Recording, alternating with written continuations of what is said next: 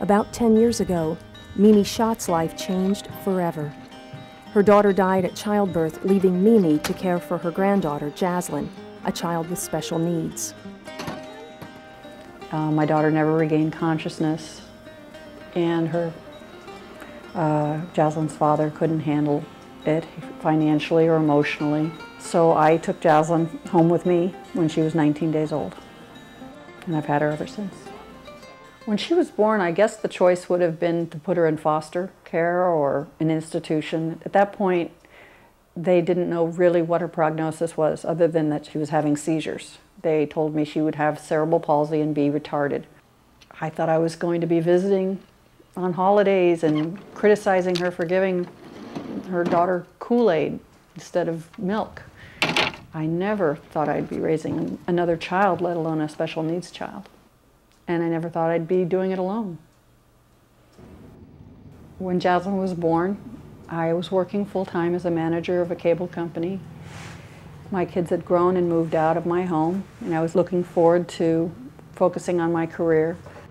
I have very little opportunity to work because of Jaslyn's needs, so I focused mostly on taking care of her. High five. You can do it. It's a huge job, but it's the most rewarding job I've ever had. And I don't really think of it as a job. She's my child now, and she's my life as well. For some reason, even with all the drugs she takes, gets up every morning at the crack of dawn between 4:30 and 5:30, no matter what, 7 days a week.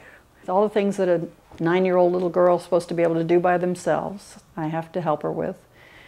She can't eat normally, she can't walk, she can't talk. So I help her with everything.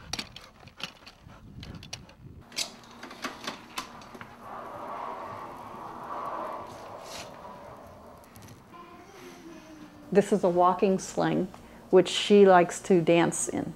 She comes out here and we dance to music, and she walks around and plays. It just gives her freedom to be able to go where she wants to go, rather than being told or put where she's going to go. I've had parents come up to me and thank me for having Jaslyn in school with them, because their children see people in wheelchairs now and don't think anything of it, whereas before they were frightened and confused and thought there was something strange about that person. We don't want to be hidden away in a room, isolated from society. We just want to be a part of it. We just have to plan a lot. I've always spoken my mind, and I have a stubborn streak. I feel that if Jaslyn's original doctor had been my daughter's advocate, health advocate, they wouldn't have been in this situation. None of this would have happened, but it did. And I don't intend to ever let that kind of situation happen again, that if I see something that needs to be taken care of, I'm going to fight for it.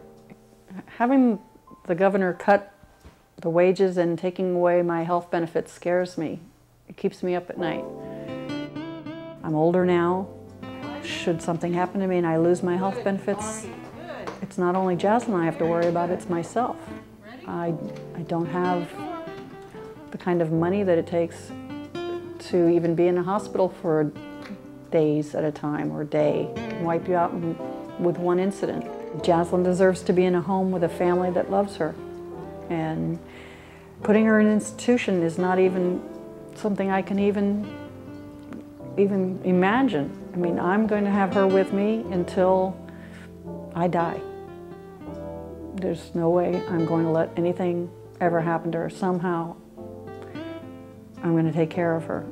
And I just have to really hope and pray that they don't do that to people like us. That because we are them, we are everybody, and it could happen to anybody. And saying it isn't going to happen to you is just a dream. The fact that she has a seizure disorder and she's G-tube fed, and that she needs to be picked up and carried and have her diaper change, that takes skilled care. How does the governor think he's going to be saving money if he's going to make it impossible for families to take care of their family members? If they can't afford to stay home and take care of them and their family member ends up in an institution, it's going to put a huge debt on society.